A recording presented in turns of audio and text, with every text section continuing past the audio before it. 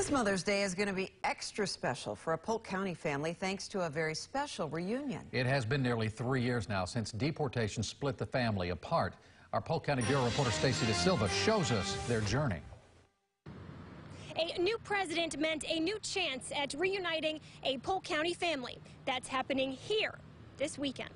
Congressman Darren Soto remembers the heartbreak of this August day in 2018. To see them ripped apart was just heart-wrenching, to say the least. Alejandra Juarez was deported to Mexico. She spent 20 years in America, undocumented and mostly out of trouble. After a traffic ticket in 2013, her humanitarian parole status continued until the Trump administration. It was revoked under the zero-tolerance policy. We saw them deport her, and now she's back. But this represents long-time American values, which is we have some discretion. Congressman Soto represents parts of northeast Polk County where Juarez and her family lived.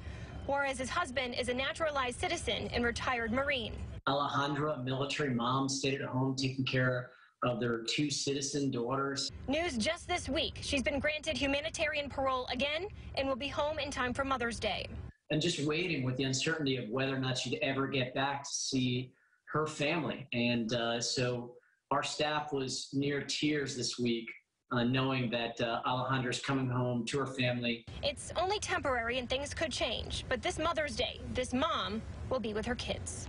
It's expected you'll be hearing more from the Juarez family next week. Congressman Soto's office is planning a press conference with the family next Wednesday. Reporting in Polk County, I'm Stacy DeSilva, 8 on your side.